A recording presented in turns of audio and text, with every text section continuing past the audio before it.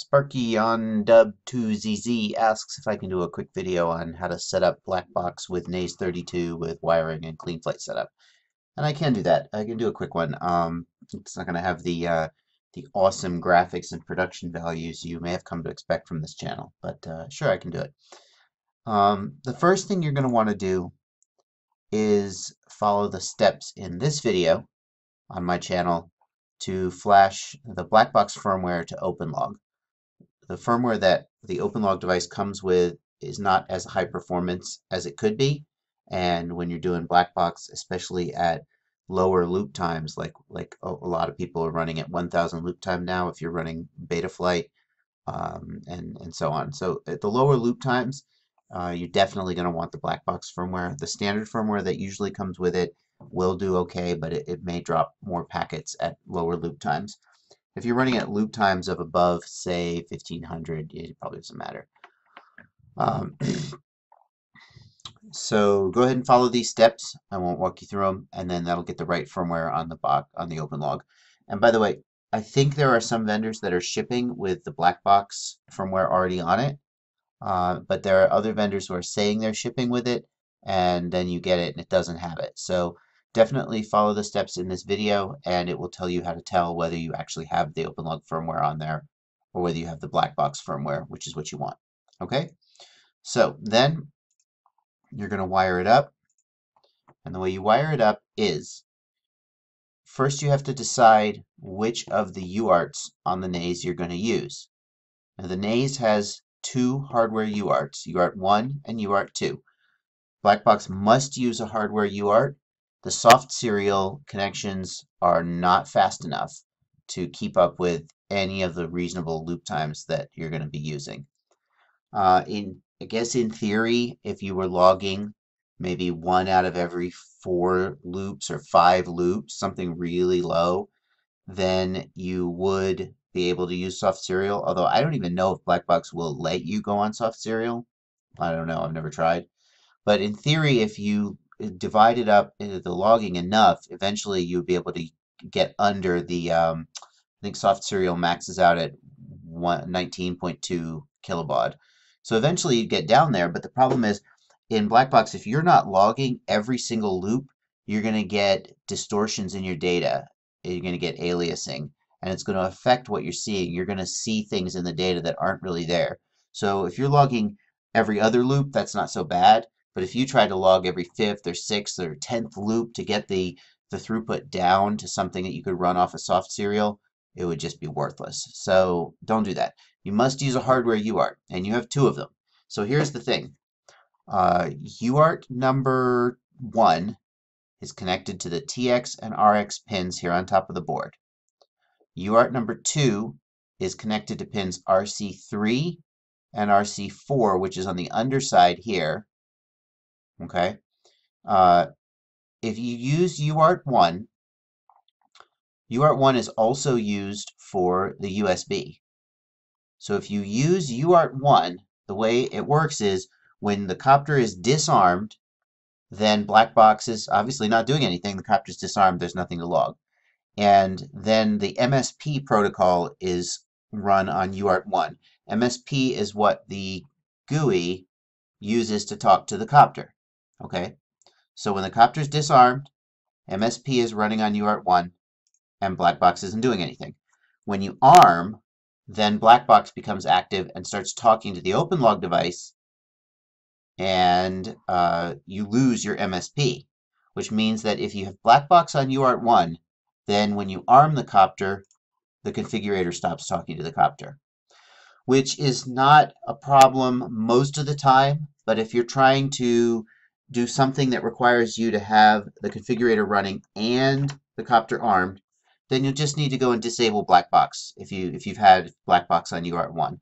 So it's a little annoying. It also will stop if you got Bluetooth on those TX and RX pins on top of the board, then that'll stop working if you have Blackbox on UART 1 and you ARM. So the question is, do you need that configurator working when you have the copter ARM? And if so, you may want to put Blackbox on UART 2. Well, let me back up. If UART 2 is free and you're not using it for anything else, then put Blackbox on UART 2. right? Don't put two things. Leave UART1 alone so that you never have to.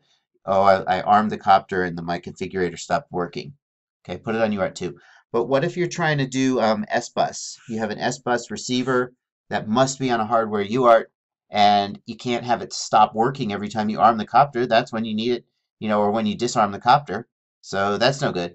So if you're going to do S-bus, for example, you must have S-bus on UART2. At which point, now where are you going to put Blackbox? You must then put it on UART1. That's your only choice. This is one reason why the newer F3 boards like the Dodo, like the SP Racing F3 and the Moto Tornado and the Moto board, all these new F3 boards that are coming out have 3 hardware UARTs, and they're specifically designed to be able to do S-Bus, Smart Port Telemetry, Blackbox, and the MSP configurator protocol at the same time without any of this nonsense. Okay, so you follow all that? If UART2 is free and you're not using it for anything else, put Blackbox on UART2. If you're using UART2 for something else, put Blackbox on UART1. But as soon as you arm the copter, you will lose the ability to use UART1 and the USB port for the configurator, and you'll have to just manually turn off Blackbox anytime you need to have that working while the copter's armed. Okay, moving on. With OpenLog, you do not need the RX pin because OpenLog is one-way communication. The Naze transmits to the OpenLog device. The OpenLog has nothing to say. It's a listening-only device. So you only need one wire for data. Obviously, you also need power and ground. So if you're going to use UART1, you're going to take the TX pin. And if you're going to use UART2, it's going to be pin RC3 on the Naze board. That pin is going to go to the RX pin on the OpenLog device. Transmit goes to receive. Okay? And then you're also going to need to hook VCC to your battery positive and ground to your battery negative. That's going to be 5 volts. It needs to be 5 volts. The simplest thing to do is to plug it into a spare motor header on your Naze. One of these. So if you've got a quadcopter, you 1, 2, 3, 4 you're using for the motors, you got 2 spare ones. Just plug it into one of them. It needs to be 5 volts regulated though. If you plug it into your battery voltage, you will fry it. That's the end of it. Okay, so now it's wired up. Then you're going to go into Cleanflight. You're going to go to your ports and you're going to tell it where you want Blackbox. Do you want Blackbox here or here on UART1 or UART2? And also you need to enable Blackbox here in the configuration tab. I think you may need to do this first actually. It's always confusing to me because it says configure port scenario first. I don't know. You may need to enable Blackbox here before you see this option here. I can't quite remember. Anyway, I'm sure you'll figure it out. The final thing you need to do is set your baud rate, and you want to be logging at 250 kbaud. This is the main advantage that the Blackbox firmware gives you that the OpenLog firmware doesn't have. The OpenLog firmware maxes out at 1152, and you really need 250 kbaud, especially if you're going to lower loop times. I believe I've seen something like 170 to 200 kbaud with one-to-one logging at a 1000 loop time. So I think it's safe to say with 250 kbaud, the serial port is not going to be the limit on your throughput. Your flash card might, for example. It could probably keep up. But if you're down at 115.2, any loop time that's reasonably short is going to probably be too fast, and you're going to get drop frames. So either UART1 or UART2, you tick the box, and you enable it here, and you're good to go. There's one other thing I want to show you, and that is these options: Blackbox rate num, numerator, denominator, and Blackbox device. Now the first thing I want you to see is, notice that Blackbox device is 0 here. It's turned off, but I have Blackbox.